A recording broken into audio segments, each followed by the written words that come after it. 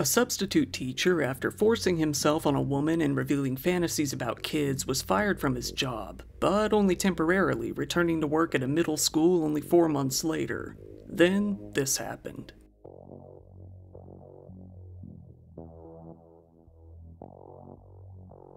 When it comes to kids in school, we all hope that the kids are going to be safe. But time and time again, this isn't the case at all. While gun violence probably comes to your mind when I say that, there are a lot of other kinds of incidents that often get overshadowed or straight up buried, and this is one of them.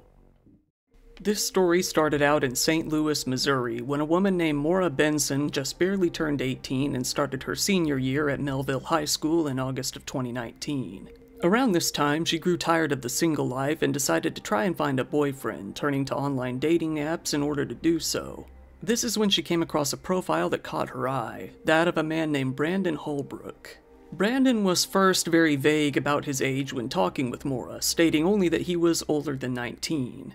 Given that he was fairly young looking, she didn't imagine that it would be much more than that. However, after talking more and more, she came to find that he was 9 years older than her at the time, being 27. While Maura did wonder why he wasn't dating someone his own age, she unfortunately went down a bad path that a lot of high schoolers tend to go down, finding the concept of dating someone much older exciting. Brandon quickly took note of this and took full advantage of it. Given that she was now 18, nothing was really illegal about the arrangement, but given that she was still in high school, many people found the whole ordeal at least immoral. They started dating, mainly just light stuff like going out to the movies. After a while, Maura agreed to go to Brandon's house, and this is when things started to get much darker. He began making confessions to her, all leading up to one big confession. That confession being that he was honestly into girls younger than her. Much younger than her. The more the two were together, the more he would reveal about his fantasies, telling her that he would like her to help him roleplay that sort of thing. And then he forced himself on her, telling her that making him feel good was supposed to make her feel good. And then Brandon would go on to present something to her that would send a shiver up her spine. An acceptance letter to work as a substitute teacher for the Melville School District. The exact same school district in which Maura was actively attending class. Maura didn't go to the police right then. She was traumatized. She didn't know what to do. She was still a high schooler at the time. In her own words, "My body had just been violated. I didn't want to have to show it to a complete stranger or have to go through a rape kit." She proceeded to block Brandon from any and all social media as well as her phone, effectively removing him from her life as much as she possibly could. Brandon wouldn't stand for it though. Later on down the road, he started trying to add her on Snapchat, messaging her saying that she vandalized his car, something that she didn't do. More than likely, this was just a ploy to force her into conversation. Maura said, "Going to his house would be very traumatic for me, so I would never even go there. I remember seeing his name and just feeling this pit of fear build up inside of me. Just like terror, because I never wanted to associate with this person ever again." This had stirred up all of the previous trauma she had. By this time, she was also in college, studying art education and working with 1-year-old children during her childhood education classes. She came to realize how important it would be to report what Brandon had done. Even if she didn't want to go through with pressing charges herself, she needed to at least prevent him from doing the same thing to an even younger person at his new job. She said, "The more I work with kids, the more I realize just how vulnerable they are and just how evil he was. Someone in that position has so much power, and to know that he had that position, even if it was just as a substitute, I knew he could take advantage of it." Maura began to Google how to report what had happened to her to the school district without revealing any of her own personal information. This was when she came across the state's Courage to Report system.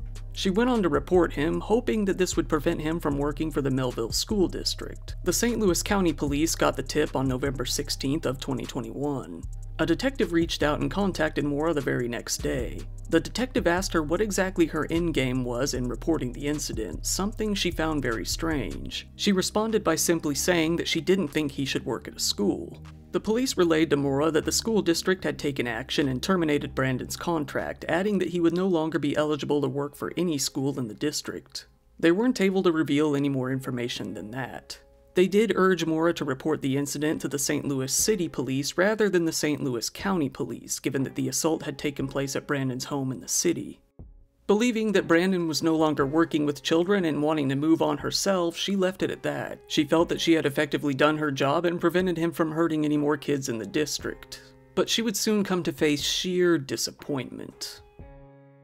While Brandon Holbrook, now 30 years old, had indeed been fired from his substitute teaching job in November of 2021, this was a decision that was not going to last.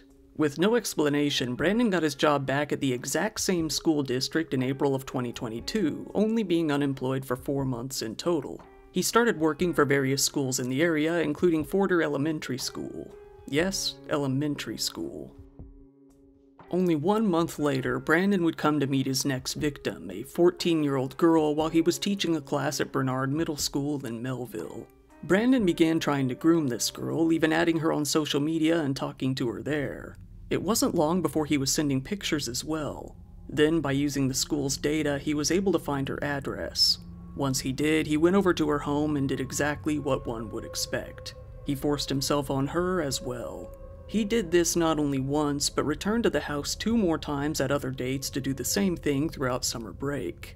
The last time he would go to her home and do this would be on August 22nd, the first day of school. He threatened the girl with violence not to tell anyone about what had happened.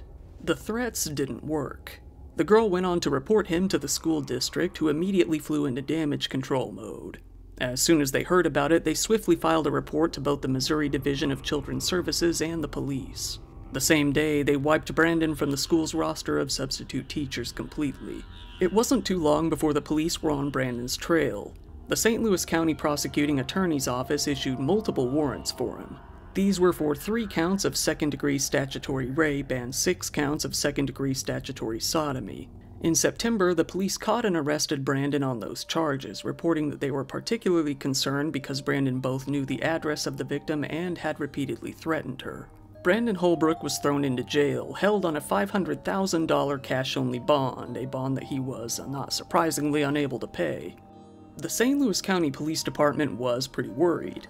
Brandon had worked for this school district, of course, but he had possibly worked for even more. Given his history, it was very possible that he might have some other victims out there. Once Maura Benson, Brandon's original victim, came across the headline, "Former St. Louis County substitute teacher charged with sex crimes," she didn't have to read the article to know who it was. She already knew, deep down, saying, "I knew it, and that makes me sick to my stomach." The school district was very quick to deflect blame. They said that Brandon had went through an extensive background check before being hired and that they had no reason to worry. They said that he hadn't yet been working at the school district during the current school year, only the last, making him not one of their employees while he was arrested, technically. They also said that they aren't responsible for any assaults that take place off of school property or during the summer, saying that this made the victim not a student and Brandon not an employee. People didn't take too kindly to these claims, pointing out that the last assault took place on the first day of school, so even their own self-serving interpretation of the incident wasn't based on facts. And then, to make it all even worse, the school district went on to blame the victim, a 14-year-old girl whose substitute teacher looked through school records to find her address and came to her own home and forced himself on her. They said that she was at fault, saying that she, quote, "unreasonably failed to take preventative or corrective opportunities preceded by defendants as to avoid harm." Maura was one of the first to point out how terrible this statement was, describing the situation as victim blaming. Victim blaming of a child, to add. She said, "Knowing now that they allowed this to happen despite what they knew makes it even worse. And they're trying to blame this poor girl despite the fact that they knew information and they were withholding it. And that just breaks my heart for her, because victim blaming is a whole other type of trauma on top of the trauma that this horrible man has already given her." Prosecutors pointed out that Brandon took no time at all to find his victim right after coming off of his short suspension from work, and that it didn't only occur once, but 3 times. The school district wasn't about to get off so easily. Brandon was thrown into jail, the St. Louis County Justice Center, on September 16th. He was put into quarantine in a cell on the 8th floor. This wasn't really because he was seen as a danger to himself or others, but simply because he was waiting on a negative COVID test, which was protocol at the time.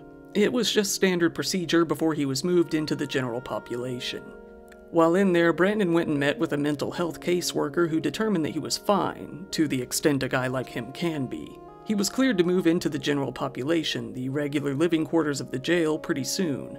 Brandon, however, wasn't super excited to meet the other inmates, knowing the kind of treatment he would likely receive due to the nature of the crimes he had committed. Then, only days later, Maura would come across yet another headline that would come to shock her. Man found dead in jail cell following accusations of statutory rape. Officers at the jail came to check on Brandon at around 3:15 on September 26th, reporting that he was fine. Then, upon checking on him 30 minutes later, they came to find him sitting straight up in his cell, using earphones, ignoring the officers. An officer requested that he stand up, but he didn't react. So this officer went into the cell and tapped him on the shoulder, still getting no reaction. He was unconscious. The officer attempted to revive Brandon with some CPR to no avail. He was given some Narcan just in case, which is a medication that can reverse the effects of an opioid overdose. Those types of drugs are unfortunately pretty common among the inmates, apparently. Medical staff showed up to the cell and also attempted CPR, as did paramedics, but he never regained consciousness. Brandon was pronounced dead about 1 hour later at Barnes Jewish Hospital. It was later found that he had died from a fentanyl overdose following all he had been charged with. As a result, he will never go on to face justice. The police were never able to determine the nature as to how he died. They knew the cause, but they didn't know if it was self-inflicted, a homicide, or just a simple accident. Scott Rosenblum, Brandon's attorney, finds the whole situation very suspicious, saying that he's looking forward to an independent investigation into Brandon's death. He added that he knew for a fact that Brandon had no intention to take his own life. He said that Brandon was not a drug user and that his family was going to conduct an independent autopsy. The attorney said, "We had been speaking with him and he was very logical and he was cogent, coherent, and participating in his defense. Under the circumstances, he was optimistic and upbeat. He was still enjoying very close family ties. My client was planning to plead not guilty and we were planning to vigorously defend him against these allegations." Maura Benson felt some sort of relief upon hearing about Brandon's death, but was slightly conflicted. Maybe he won't face any substantial jail time, but he also won't be able to hurt anyone else anymore. She said, "He can't hurt anyone else now, but part of me is angry because I feel like it's an easy way out, but I also feel like I don't know if he would have gotten the punishment he deserved." The family of Brandon's 14-year-old victim is taking the situation into their own hands. They have decided to sue the school district, pointing out that Brandon's continued employment was exactly what put their daughter at risk in the first place. He would have never had the chance to even meet her if he hadn't come back to school that April. The family's attorney, Grant Boyd, said, "This is an exceptionally troubling case, and we look forward to pursuing justice for yet another child that was let down. In doing these cases on a nearly daily basis, I'm constantly finding myself surprised at the level at which people will go to jeopardize the safety of children." The school district refused to comment, saying that they can't because of the pending litigation. The superintendent did send a letter out to parents following Brandon's arrest, though. Maura and many others have rightfully been disgusted by the school district's reaction to the whole ordeal, with Maura saying that students shouldn't be forced to protect themselves in the place of the people whose job it is to protect them. To make matters even worse, the St. Louis County Police have revealed that 2 more young victims have come forward since Brandon was arrested. They are still in the middle of investigating these allegations, but even if they're able to collaborate them, the perpetrator is already dead. Maura Benson is now participating in a number of different advocacy and recovery organizations that help victims of sexual violence, such as the Sexual Health Advocacy Group at Webster University and Alive St. Louis. I still feel like I could have done more, but I am trying to forgive myself for that because I didn't do anything wrong. He did. Once again, thank you for watching my video. I have no idea if YouTube is going to let me get away with this one. If you found the video interesting, please give it a like. It really does help out in the algorithm, and subscribe if you want to see more content like this. I do have social media, so you can follow me on there if you want, and I also have channel membership activated now if you want to give that a try. If you want to support the channel even more, I do have a Patreon account which I always keep linked down in the description below.